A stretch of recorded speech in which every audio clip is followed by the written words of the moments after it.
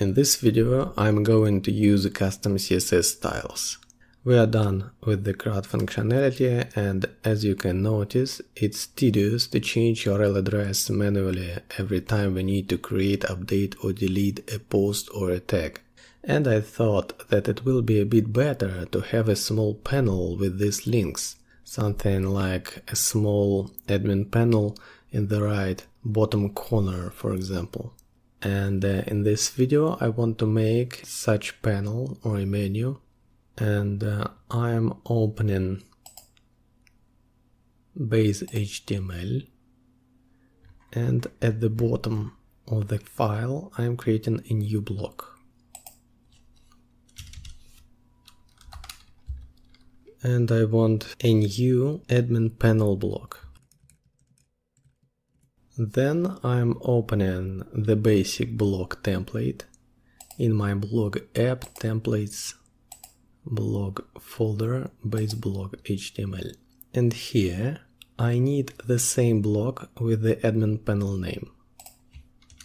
So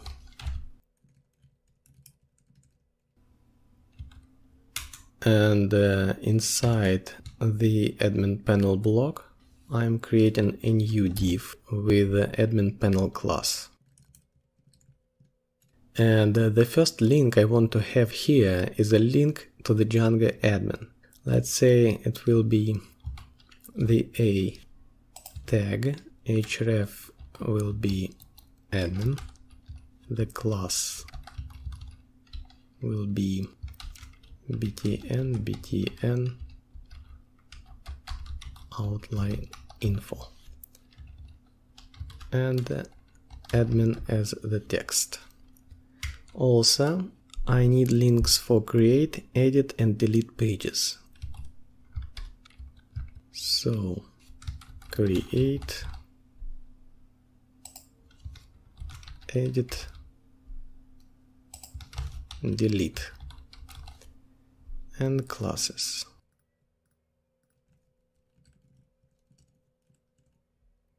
Create and edit links will be like the read button on the post list page, light button, so it will be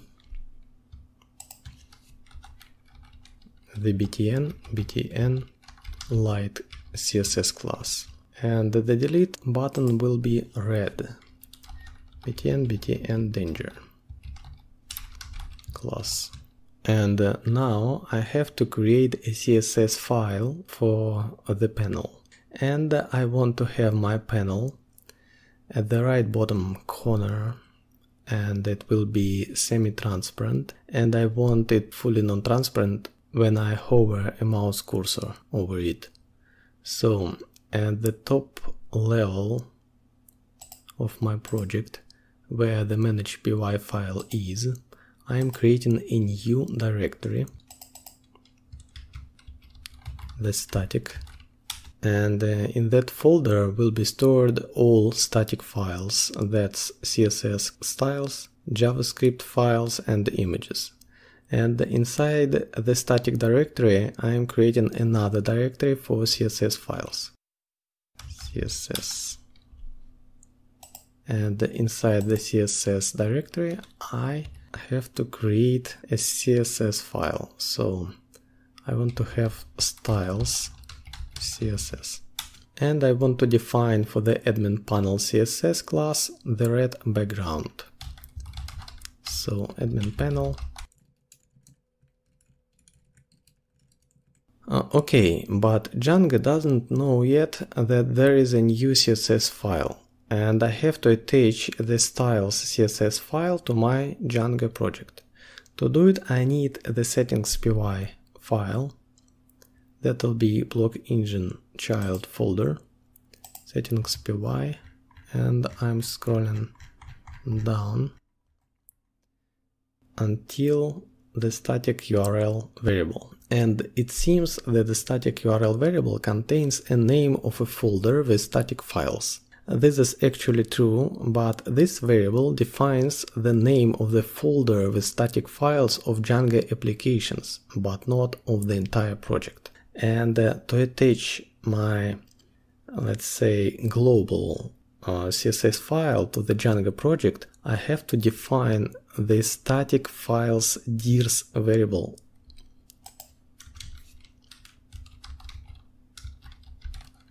Static files, plural, dirs also plural, and it's a list.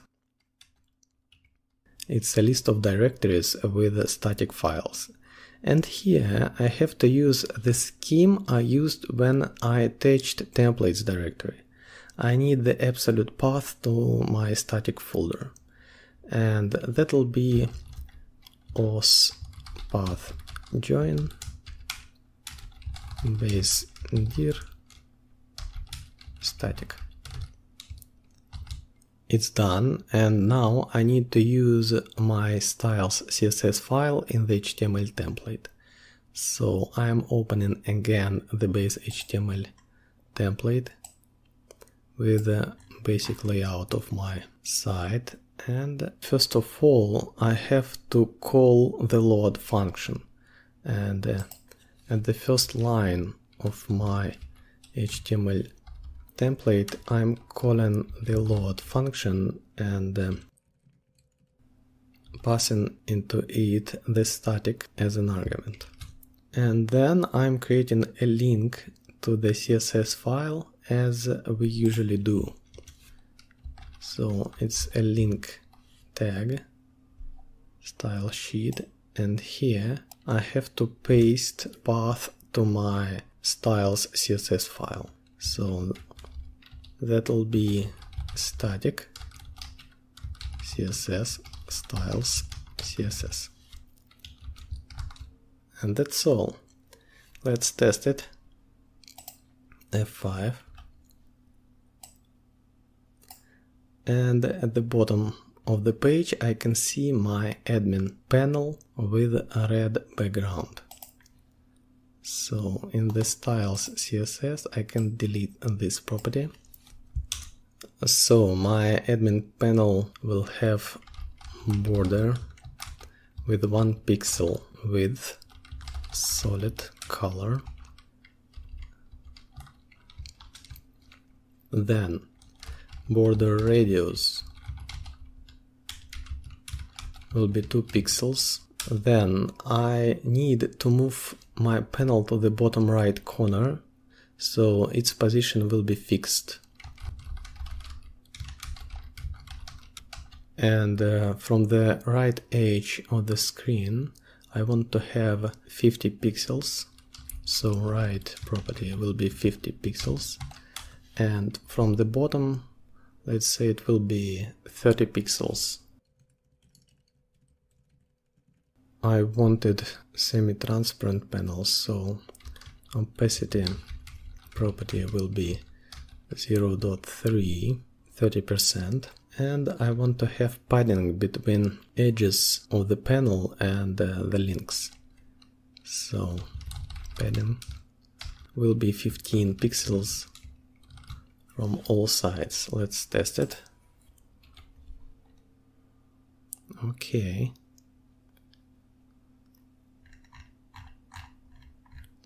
Fixed position. Great. I want to align them vertically.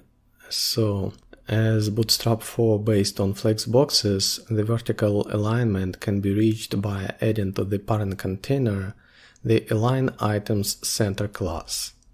So let's add it to the admin panel.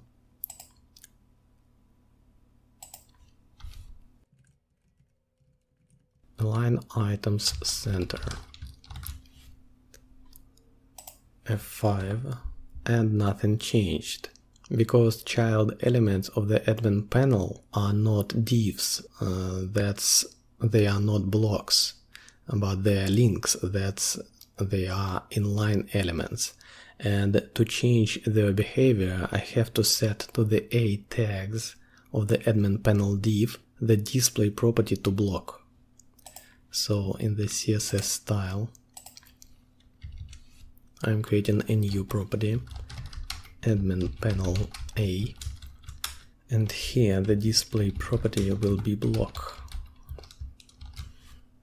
Let's test it again. and I got vertical alignment, and I want to add paddings between links, or maybe margin from top and bottom will be 5 pixels, and from left and right 0 pixels. F5 again, and I got the margins between elements. Great. Also, I wanted to have the panel become non-transparent when hover. So admin panel, hover, opacity equals to 1. F5. Great. I think I'm done with the CSS for now, and then I want to have links to the delete page and to the update page displayed only when I'm on the detail pages. Here, for instance, but not on the list pages. Not here. And by the way, I need to add the href attributes to my views.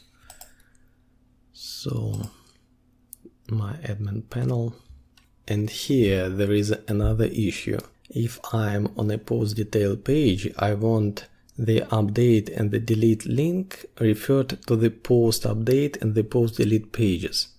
And when I'm on a tag detail page, these links have to refer to the tag update and the tag delete pages, because I have two models here. So I think that the simplest way to do it is to use the object of post or a tag classes in the template in some additional variable, and then just call its getUpdateURL method or getDeleteURL method, respectively. Something like admin object getUpdateURL, and delete will be admin object getDeleteURL. And now I have to pass to the template the admin object variable. So in the blog app utils py, in the detail object mixin, I want to pass into the template additional variable that will be admin object with the obj as the value. Okay, let's test it. F5.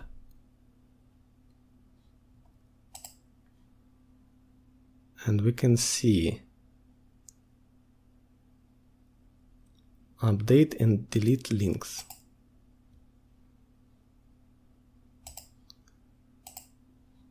Okay. And the next step is to display the edit and delete links only when I'm on the detail pages. And I think that the obvious way to do it is to check whether the admin object was passed into the template or not. So in the base block HTML, I'm creating a new if block that will check if admin object, and if it's true, then I want to have these links.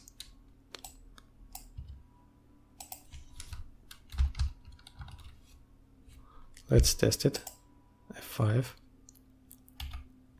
Okay. And I have only admin and create buttons. And the last element is the create link. And here will be pure bootstrap. So I want to have a drop down menu here.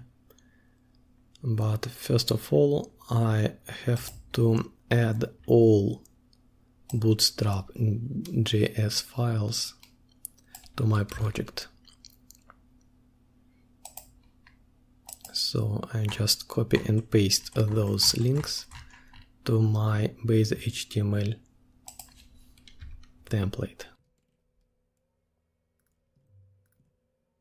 Okay. Then I need a documentation page, and there is drop-downs section.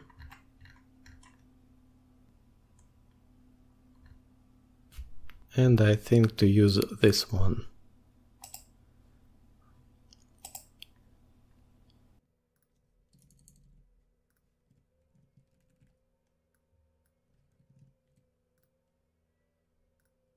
So drop down toggle class I am paste here,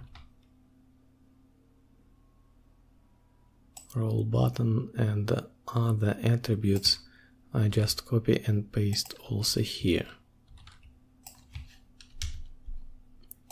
Drop down div to the up.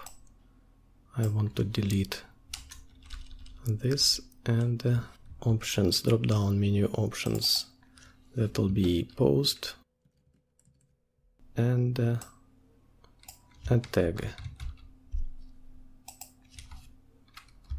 href will be the call of the URL function,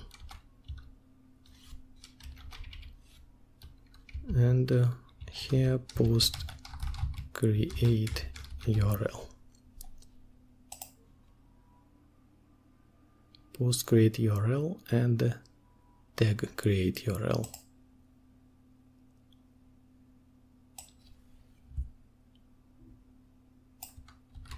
Ctrl C, Ctrl V, tag create URL. Let's test it.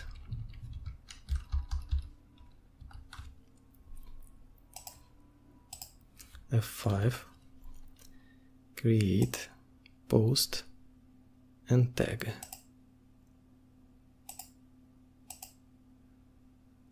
Great. It works. That's it for now, and the next video will be about restricting access to pages. If you like the video, please thumb up and subscribe to the channel.